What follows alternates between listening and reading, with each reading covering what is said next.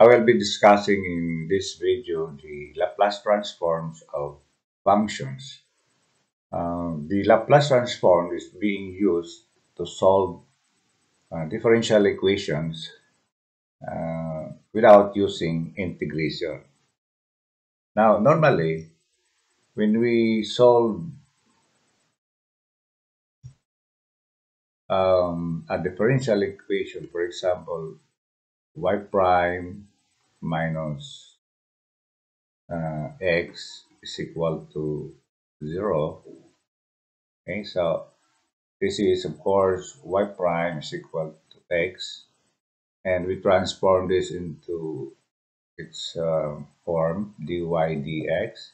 This is equal to x, and we separate variables. So we have dy is equal to x dx, and to solve now for the differential equation, we integrate both sides. So this becomes y is equal to x squared over 2 plus the constant of integration. In solving differential equation using the Laplace transform, that is, we transform the function. For example, in this case, all of these will be transformed into the so-called Laplace transform. And then you solve the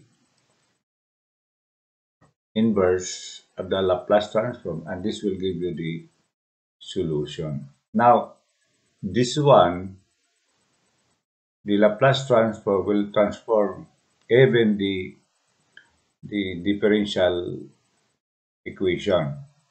So with that, the process now is by using algebra. So we do not use anymore integration when we solve the differential equation using the Laplace transform. And of course, this is much easier because we only need algebra to solve differential equations. So when we try to solve differential equation without using integration, we have to know two concepts.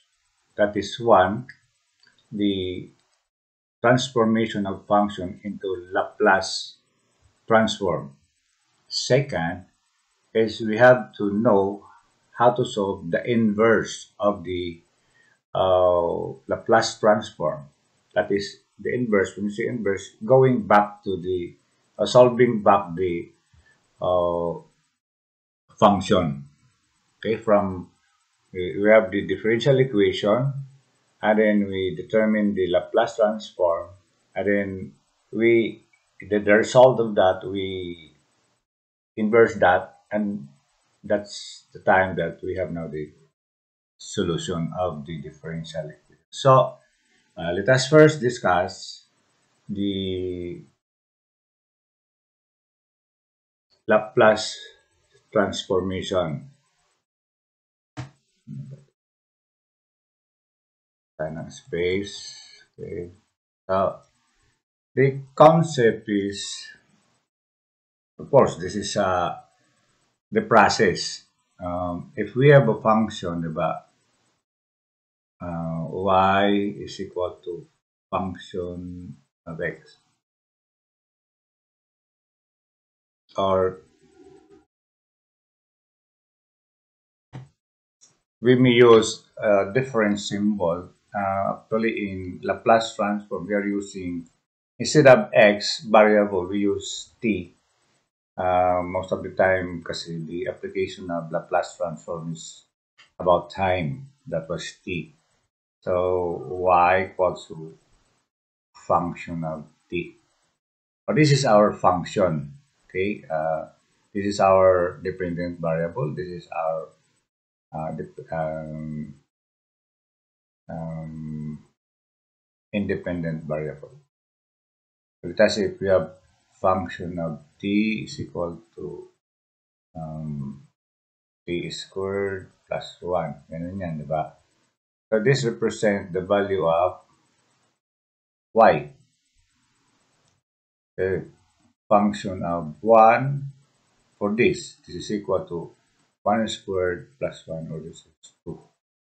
Okay, so the transformation of the function in this one, the transformation of this into Laplace, all we have to do is to multiply that by e raised to negative e is t. The symbol for Laplace transform is this. The Laplace transform of the function t is equal. Okay, so it means to say that this function will be transformed into Laplace, and this is our symbol.